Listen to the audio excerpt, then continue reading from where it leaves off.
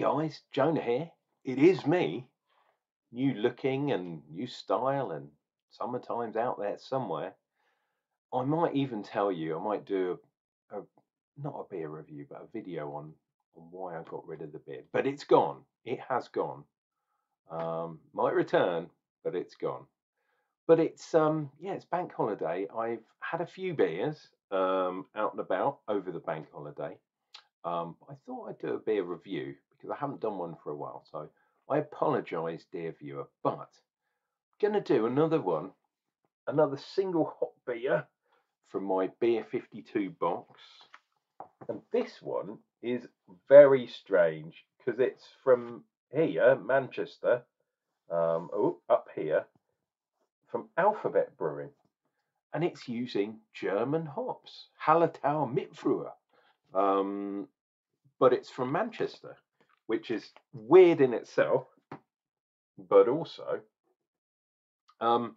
they've they've called it a Kolsch. Anyway, let's see if it'll focus on that bad boy. Alphabet Brewing. There we go. Just to wet the whistle, it is a 4.6% Kolsch. Das ist sehr gut. German hops. I mean, they are basically lording up the German hops, which is cool. And see if it'll zoom in. Yeah, there we go.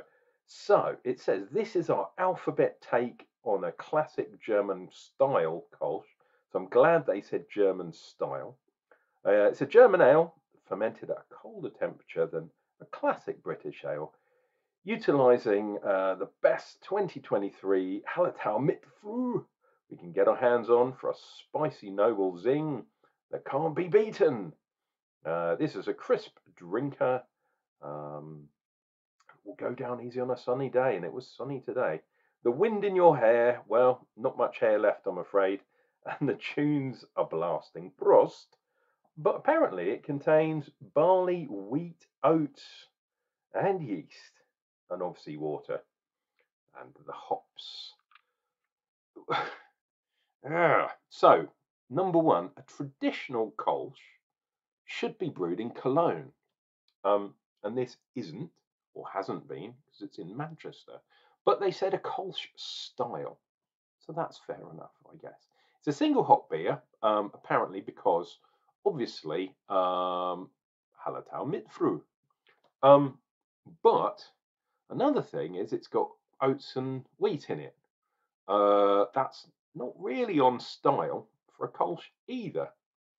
So basically, it's a single hop beer that's not really a Kolsch, but it is a single hop beer. So we're going to drink it. Shamon.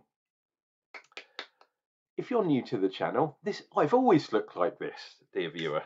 But some people would tell you that yeah, I used to have a whacking great beard, which I did, of course. I've only got a little bit left, but you never know, it might grow back. Who knows? So, because of all the wheat and oats and all that stuff, is it going to be a cloudy beer? Of course it is.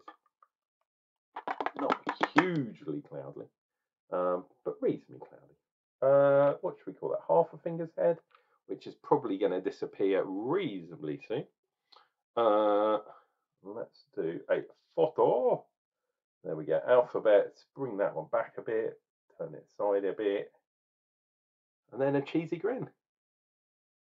And that's how we roll.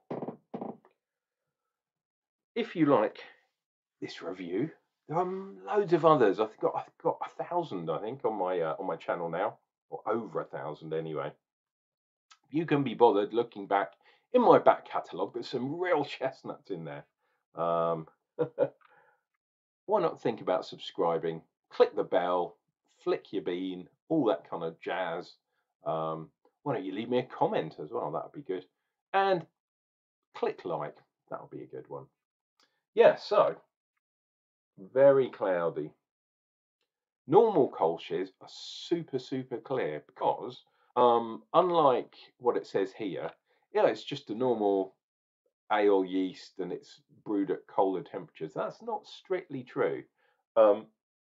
For a proper Kolsch, you brew at normal temperatures, so warm temperatures, but then, and you're using an ale yeast, not a lager yeast, but then you bring it very cold, and basically you lager it for up to 6 months, for a long period of time.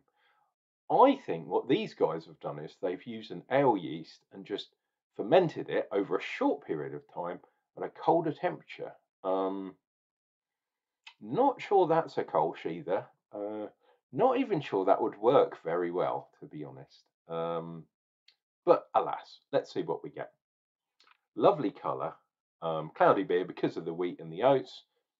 Not strictly a Kolsch style, to be honest. And Kolsch, if you go to Cologne, Fru is the main one. I've had that a few times. It's a lot darker. It's a lot clearer, put it that way, but it's darker as well. It's not kind of light or extra light, straw-coloured, yellowy type beer. It's a bit more dark. Interesting. Hallertau mit Fru. We're definitely getting a kind of lemony, zesty kind of thing on the nose. Well, I am.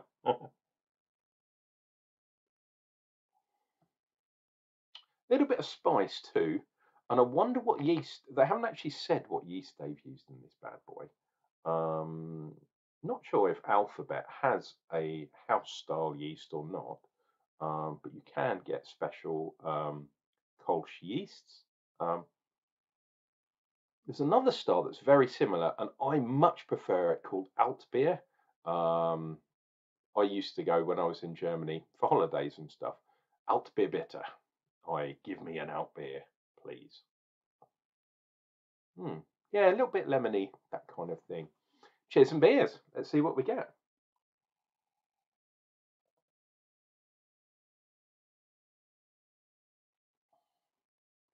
Whoa. Nice, clean, a little bit creamy. This is not, yeah, this is not a normal Kolsch style because it shouldn't be hazy, but that haziness is kind of giving something extra. For the hops as well. I always think you can get away with a little bit more when you're doing a hazy beer that you don't get away with if you're doing a superior clear beer. A bright clear beer. That's what lagering helps to do as well. It drops literally everything out because you're leaving it for such a long time. Unfortunately, craft beer people don't often have the time. They don't often respect the old traditions.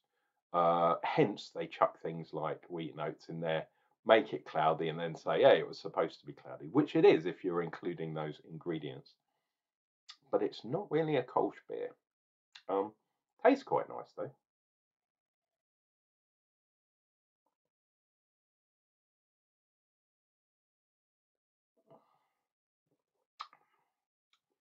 Yeah, there's a little bit of spiciness in there, tiny bit of green kind of in there too, and then you've got the kind of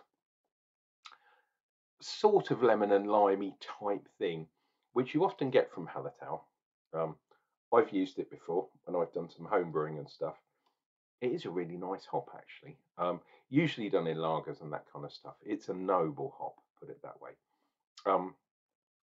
As a single hop, yeah, I think it works quite well in that kind of style, like a light pale ale, which I guess this is going to be a pale ale of some description. But also in lagers and Kolsch's, for example, things like that. Yeah, as a beer, this is not bad at all. As a single hop beer, yeah, really nice. It tells you what Hallertau is all about.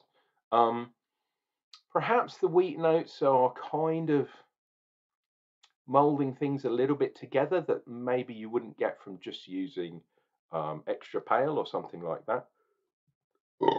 Pardon me, quite well carbonated too. We have got some lovely lines on there on the foam watch, which is always good. There is nothing wrong with this beer at all. There's some other writing there, but it's underneath. I can't quite see what it is. Ah, there we go. I can show you that. Ding, ding, ding. Drink fresh, chin chin. This is a vegan beer. Another reason why it might be a bit cloudy. And hopefully, I'm pretty sure. Alphabet Brewing, blah, blah, blah, blah, blah. Does it say it was 100% brewed in Manchester? I'm always a bit sort of, I don't know, since that debacle that was the London beer box. Yeah, I'm always checking to see where beers are made, because a lot of people, and some people are contract brewers anyway, which is absolutely fine. But some people brew out of big macro breweries, and I always find they lose something. And Beer 52 themselves are supposed to be celebrating or looking after the little guy, shall we say, not propping up the macros. That makes sense. Maybe it's just me. Maybe I'm just talking nonsense. But anyway, let's try some more of this beer.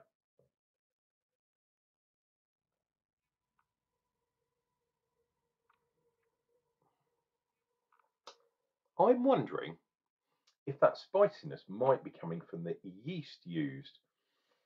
Look, there's a sort of weird Loch Ness monster type thing sticking its head up on a. Oh look, there's a smiley face as well in there. Don't know if you guys can see that. And there looks like some sort of mad dinosaur thing, like a T-Rex, a weird sort of thing, attacking a weird sort of small man or a small animal or something like that. And there we go, back to the tide lines. Foam watch is so much fun. When you get really drunk, I suggest you have a look at your foam and see what you can get. So that is a pretty good beer. I'm liking it, but it is definitely nothing like what a Kolsch should be. But a single hop beer from Alphabet, really, really nice. Oh, I'm going to belch again, I think. Pardon me. And you do get that from lagers. Anyhow, there are things in the offing I'm not going to tell you about today, but going to involve a bit more beer judging. Fingers crossed. So, for those of you that saw my sort of beer judging from the past, yeah, it was a while ago, I have to say. But I'm definitely going to get some more beer judging in before the end of the year, which is really good. But yeah, I'm not 100% sure if it's going to come off yet. So hopefully I'll have some updates for you. Anyhow, this has been your loving Uncle Jonah at the end of Bank Holiday Monday, the late or the spring bank holiday, I should say. We're almost into summer. We've made it out of spring. Thank God. I don't know if it was like you, but it's only just heated up. Heated up, yeah, in the last few days. So yeah, hopefully there'll be more of that in the offing, and that's another reason why I took the beard off a little bit, because it was getting really hot and sweaty under that bad boy. Take care of yourselves, take care of each other, and Uncle Jonah will return with another beer review real soon.